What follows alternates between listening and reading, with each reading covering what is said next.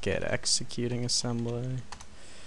Make sure it's a method dot get name dot version. Whew, that's a lot. Alright. And now we have to compare the two versions. So if application version dot compare to new version less than 0, and this basically says this compare to method returns an int value that is less than 0. If this is less than this, it returns an int value that is greater than 0. If this is greater than this, which probably should never happen. It probably should only return 0 or negative number. -1 probably. Alright, then let's do right line, do you, I guess, version, and then we do new version dot major. There's probably an easier way to do this, but this is the only thing I could think of. Plus new version dot minor. This just has all the version things in it, so it looks nice and neat. I don't really feel like looking for a better way of cool app is now available. Would you like to download it? Okay. And you can do this with message boxes too if you're running a Windows Forum application. And then we're going to, I guess we should direct them.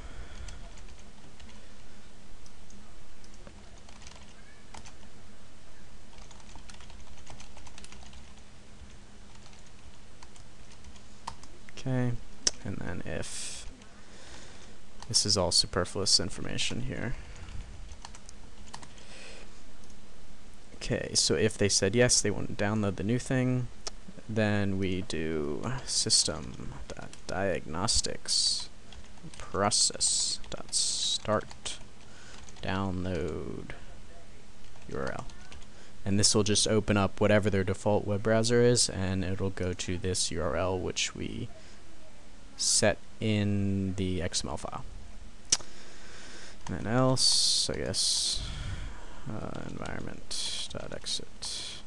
Whatever, they don't want to do anything, so we're just going to close them. But actually in this case you'd continue on with your application since they don't want to update it. So we'll just get rid of that. Alright, and I guess we should probably add a else statement here. Right line, this app is up to date. And since our XML file, which I didn't close this time, is version 1.8.3, and for this, you can change your version, by the way. I don't know if you guys know this, by right-clicking properties on this, clicking assembly information, you can change it here. Alright, and it is currently version 1.0.0, so this should definitely prompt us for a download. Let's try it. Uh-oh. What do we get? 404 not found? Sorry about that. I forgot to set some permissions on my web server. So, okay. So we have this file, and let's go ahead and start it up. It should work this time. Alright, version 1.7.4 Cool App is now available. Would you like to download it? Yes. Boom. There it is. Sweet. My website. Alright.